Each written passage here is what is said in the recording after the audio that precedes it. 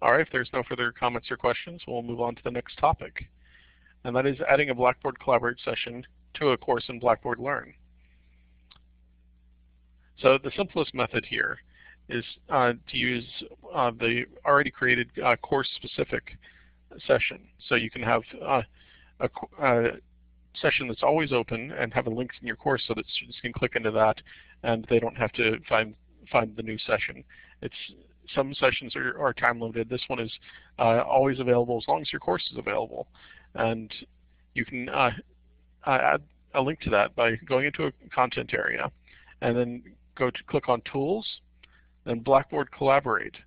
And that will open up the Blackboard Collaborate scheduling manager. And from there, you'll see that there's multiple rooms already created. That's the course-specific room and the instructor-specific room there. So if you wanted to have one session that all your courses can join, you can add a link to each of your courses in which anyone in any of your classes could click on that link and join, as long as you've added that link for that specific course. But what I'm going to go over here is adding a link for the course-specific one. Yes, there's also scheduling a session which goes a bit further than we're going on this instructions right now, but you can create a new session with time limits and such, but this is just going over the easiest way of doing it right now. So here you'll see there's an add link, which I've circled in red here, and that will enable you to add a link within any course content area within your course. And you see here that we've got the course documents area selected. And the course link name is already in there as the Collaborate Demo Course Room, but we could change that to whatever we want. It could be office hours, could be general session, whatever you want to call it there. And not going for any more advanced session options, we could go ahead and click Save, and that would add a link called Collaborate Demo Course Room to the course documents of that course. And this has already been used by many people here at UM. Dr. Gaines in particular used it while he was away at a conference in Washington, D.C. to give his course lecture from his hotel room, which I observed that, and it went very well. He had interaction with the class. You can see here they were doing a class activity in which groups were formed, and they participated with the class and interacted with the professor from a distance. And that worked out great. And so you can see here he's got his picture there, so everyone has the reassurance that he's there and giving the talk. And below that, you'll see the little smaller video of the class. We had a camera pointed back at the class so he could also see what was going on in the classroom. And I know that the nursing courses are also using it, but the main use so far is also has been outside of Blackboard Collaborate, Blackboard Learn, with IT, HR, and accounts payable doing training sessions with it, which has worked out really well. Now, why would you want to use Collaborate? Well, as distance education increases here at UM, it's going to become more and more important to still have that connection with your students. And of course, having video, audio, chat, and these other tools to interact with them, that'll increase the value of the learning. I'm sorry, of the experience for the students. It's also more convenient at times. Instead of having to meet somewhere with a student, you could pull this up and have a session there without having to have them come to your office, or having to have multiple students come together in person. They could also collaborate remotely through this. But also, this could increase the availability of faculty to students, make office hours much more accessible, for instance. But there are some potential issues. There's a slight learning curve in using the interface here for both the instructors and the students. And of course, with any technology, there's always a chance of there being technical issues and also bandwidth issues. If the students don't have a reliable connection or their Wi-Fi is buggy, they could have issues connecting to it. But that's the way it is with all things on the internet. Sometimes it works, sometimes it doesn't. And any questions? Yeah, just a comment from me, Bill. One of the things that Collaborate does is provide emphasis on the voice. It tries to get all of the vocal information.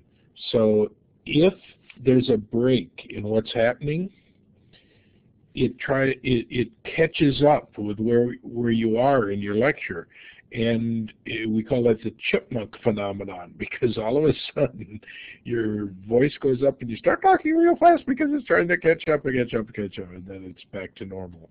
So the people won't lose anything, even if there is a delay of some kind because of a bottleneck in their network.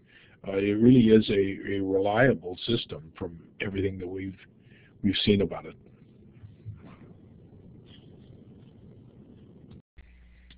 To answer your question, no, you don't have to set up a separate session. That's the purpose of those pre-created sessions for the course and the instructor. If you wanted to have a link out there at any time just to have them be able to click on it and join you in that session, you could very easily just direct them to click on your office hours link, for instance. That was one of the things that really confused me when I got started here, is their use of the term sessions. A session seems to me to have this start and end. It's like a TV show or something, but that is not how it's defined here. A session is an opportunity to meet, a room that you can use anytime that you want to. And you can set it very limited times, or you can open it up for all the times in the world. And by default now in Blackboard, this is Service Pack 14. I think that's when it was added. There are 2 rooms created by default that didn't used to get created. There's a room for every course. So if you just want to meet with the people in the course, you're set with that. And there's a room for every instructor. So if you just want to have an open room that's any office, excuse me, often office hours are open hours. People from any of your classes can come in. Other times you're doing a review session just with one class. So in the case of doing a review session with one class, you'd probably use your classroom, class session, start it, end it, turn on the recording, turn off the recording, whatever, if you want to record. I'll get to that in a second. And in the other case, you'd use the individual room, the teacher's room, because you want everybody to be able to get there if they want to. And, you know, at first, with the office hours, there may be nobody that comes. And if you want them to come, encourage them somehow. But it can be a neat thing. Katam has all kinds of experience with using this, both before she got to UM, I think, and here at UM before it became part of Blackboard in the School of Nursing. And I know, Katam, you mentioned something about this, and Lily mentioned something about it, but I haven't looked into it yet. That one of the 2 rooms, at least, those formerly created rooms, you can't record it. Yes, thank you. The one you cannot record, actually, the instructor room. The one that's actually set up for office meeting only. The one you can record the course room. And also there is like option for you to manually to close this room if you want to from the course.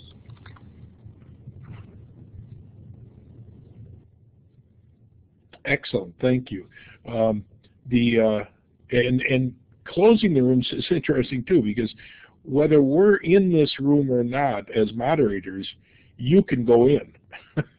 So this is a session that we've created for these events every week, and it's just going to sit there forever with the UMiami BB, or 2 years or something, I think Brett made it for. So if you don't want the students to be able to do that, you can turn it off. Turn off your instructor course or your instructor collaborate session or your course collaborate session. But that's good to know, and I guess that makes sense about the not being recording office hours, because often that is very private.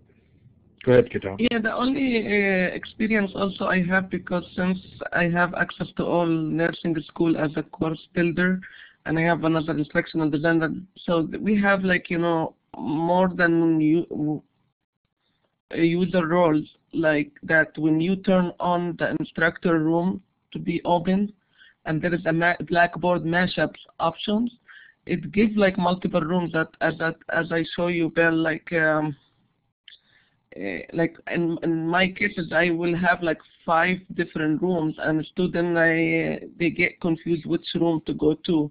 So for my case, it's the best way to do it, to close these rooms and leave the default one and the course room, or ask, you know, we create a session and put it inside, you know, embed it inside the Blackboard course as well. So just to share this experience with you guys.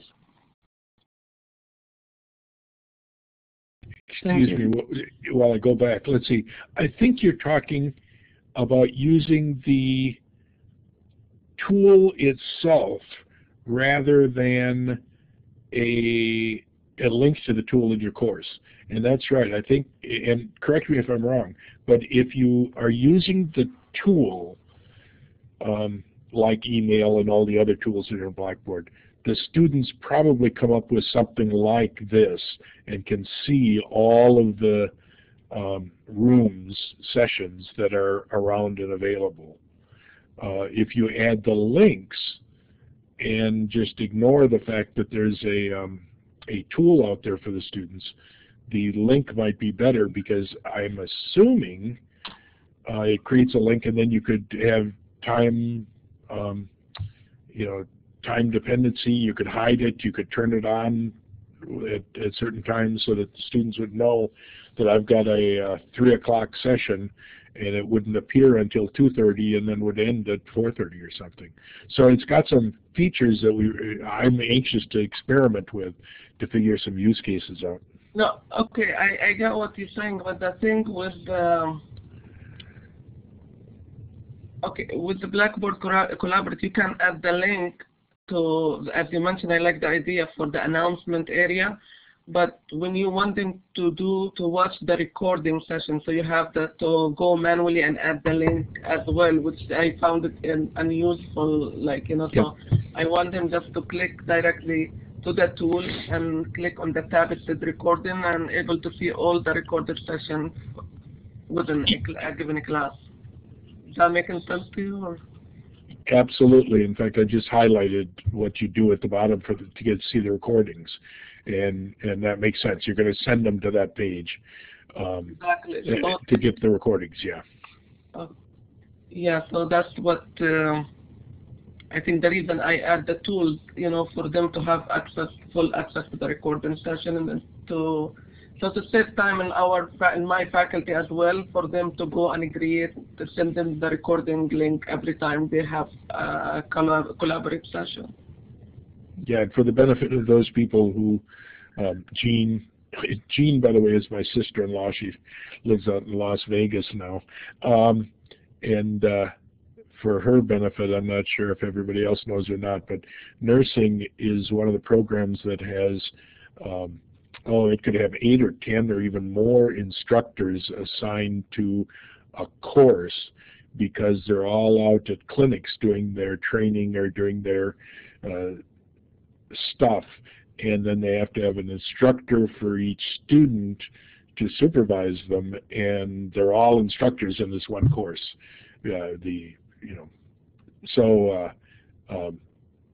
Kitam ran into that, and all of a sudden there was this whole line of all of these instructors.